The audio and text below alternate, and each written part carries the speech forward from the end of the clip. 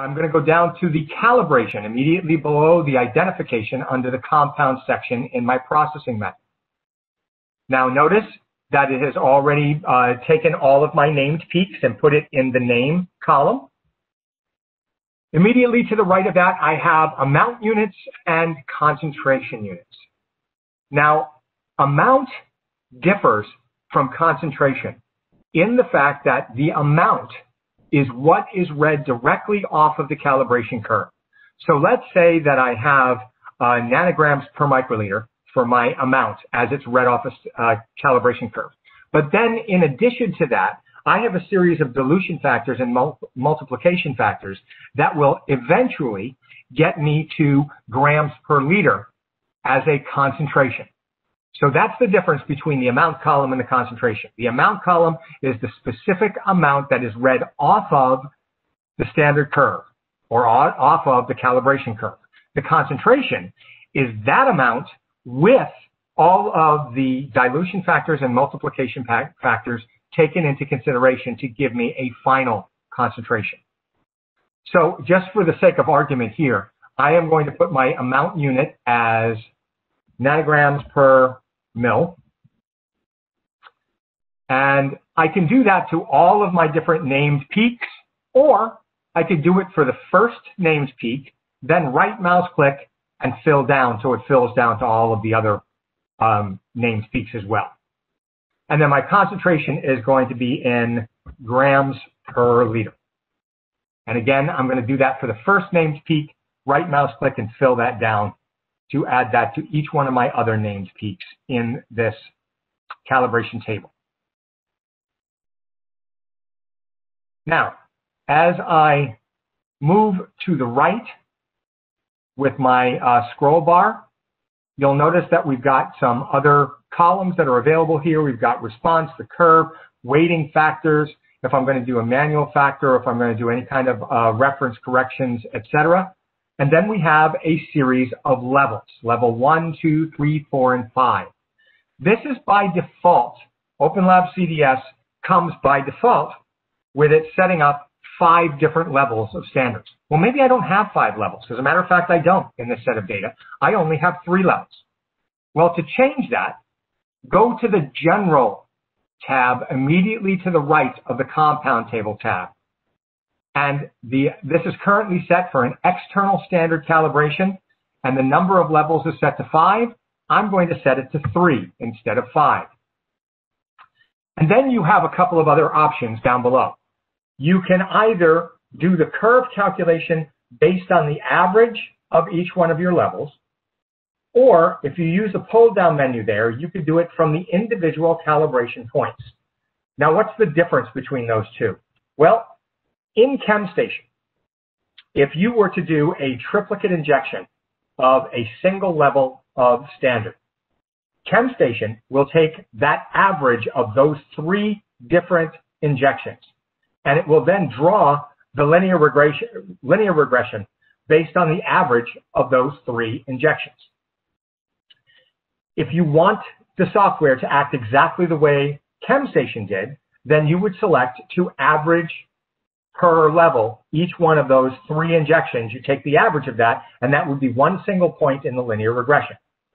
If, however, you would like to see a scatter plot of what each one of those individual injections looks like, and then draw the correlation coefficient line through the best correlation fit of that scatter plot of 3 separate injections, then you would select the second option from the individual calibration points themselves. And then your response factor can either be your response per amount or amount per response, depending upon your application and whatever laboratory you're doing this in. So I am going to set mine as 3 levels of injections, and I am going to do the individual calibration points. Even though I only have 1 single injection per level, I'm still going to make it from that single injection point. Now I'm going to go back to my compound table, and you should notice that your level 4 and 5 have disappeared as far as columns in this table. I now only have levels 1, 2, and 3, because I only have 3 levels of standards. Okay. with this first lowest level standard highlighted on level number 1, I am going to add numerical values to each one of these named peaks. So for level 1, for the first peak, my concentration or my level, it's really my amount, not my concentration, my amount is going to be 1. For the second peak, my level 1 amount is going to be 2. For the third named peak, for my first level standard, my amount is going to be 3. And finally, for the fourth one, my amount is going to be 4. Now, what exactly are these? These are the amounts in nanograms per mil of what the concentration is of my level 1 standard. Next, for level 2 standard, my first named peak is going to have a level 2 concentration of 10. My level 2 standard is going to have an amount for the second peak of 20. The third peak of my level 2 amount is going to be 30. And the fourth peak of my level 2 standard, of my level 2 amount, is going to be 40. And then finally, my level 3, my first named peak, is going to have a level 3 concentration of 100. My second named peak for my level 3 is going to have an amount of 200. My third named peak is going to have an amount of 300, and my fourth named peak, 400. Established the concentration levels of each one of my 3 different standards.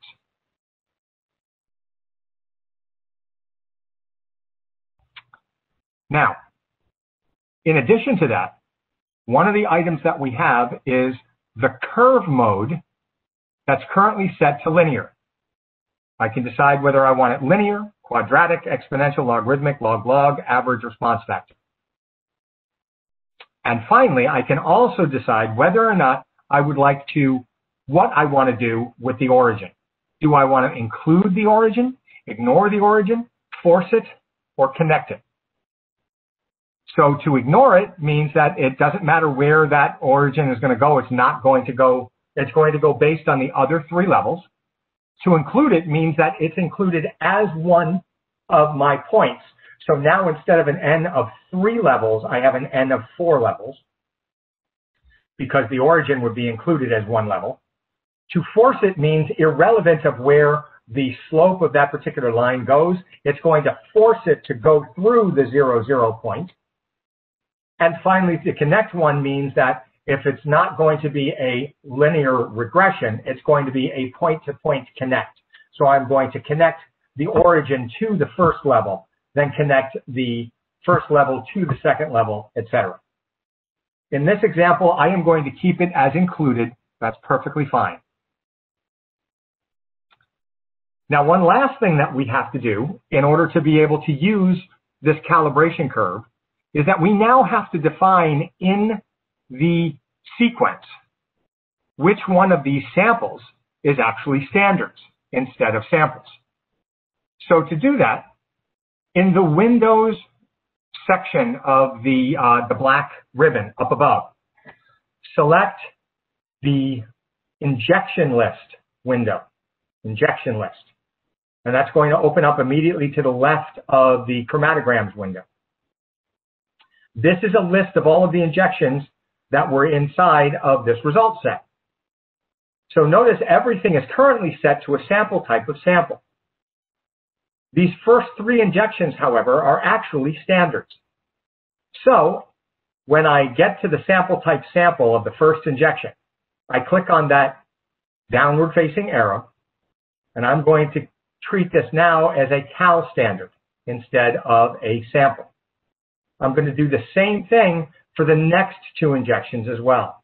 The second injection is a cal standard, and the third injection is a cal standard as well. But notice that as I'm doing that, the level has been changed to 1, but it actually does not reflect the accurate level of what each one of these standards are, because the lowest level standard is level 1. Then the next injection is a second level standard, so that's level 2. I need to change that level 1 to a level 2 for the second injection. And I need to change for the third injection, instead of a level 1, it is a level 3 injection. And then finally, in the run type column, if I click on the very first field, there's a pull-down menu that's available. If I want to be sure that this set of data is only looking at this calibration standard and this calibration curve, and not some historical curve that was already saved with this method previously, then I need to select to clear all calibration. This is a very important point that many of my customers don't realize happens. When you create a calibration curve and we save this method with the set of results, let's say I'd like to use this method again in another set of results down the road. I can save the method outside of this set of results and use it on another set of data. If I forget to clear all of the calibrations or clear it at a certain level, it already has in its buffer memory from the last time I've used the method the concentrations of the standards as they were run with that previous set of results. That's going to remain in its memory. If I do not clear all those calibrations, then in addition to the 3 levels that I have already defined here, it's actually going to use a 4th level because it's going to use what is already in the method electronics that was used in the last set of data. So if you want to be crystal clear that that has been wiped out and that you were doing an N of 3 and not an N of 4, you need to make sure that you clear all the calibration as you're running or reprocessing that set of data. So with all of those items done, I can now select to reprocess all in the upper ribbon,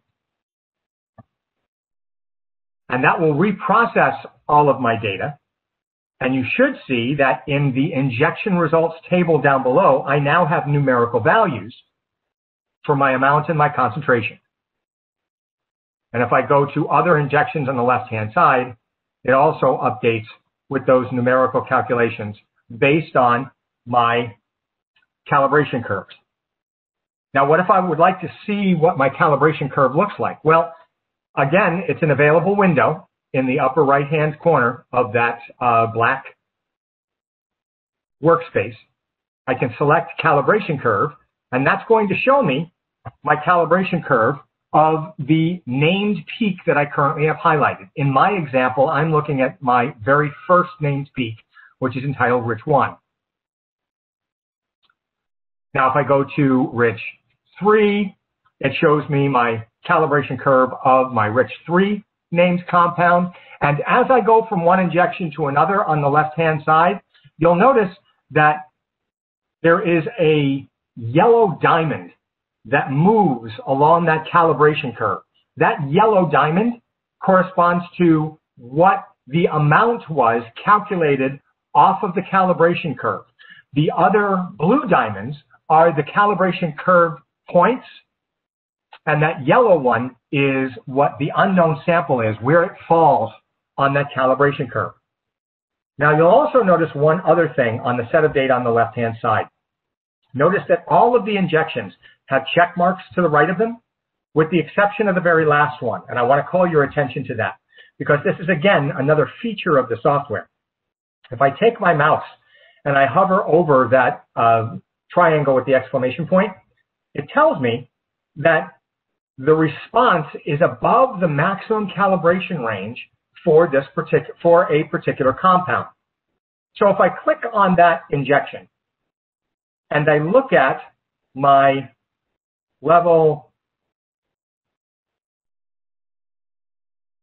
my named compound 4, let's say, notice that I don't see a blue diamond. Instead, I see a much larger yellow diamond. If I take my mouse and I blow up this calibration point,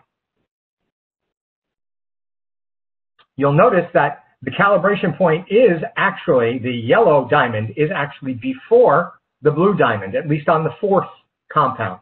Let's take a look at the 3rd compound and then blow up that last calibration point. It's the 3rd compound that's really more of a problem, because as you blow up that calibration curve, you'll notice that the blue diamond, which indicates the very last or top integrated standard, comes before the yellow diamond, which is the concentration of this one named peak in the calibration curve. So what the software is doing is it's visually telling the chemist, you might need to take a look at this because the concentration of this named peak is higher than the highest concentration of your standard. And in many systems, in many industries, that is not allowed. It has to be your unknown sample has to fall within the linear range of your calibrated standards. It cannot be outside of that.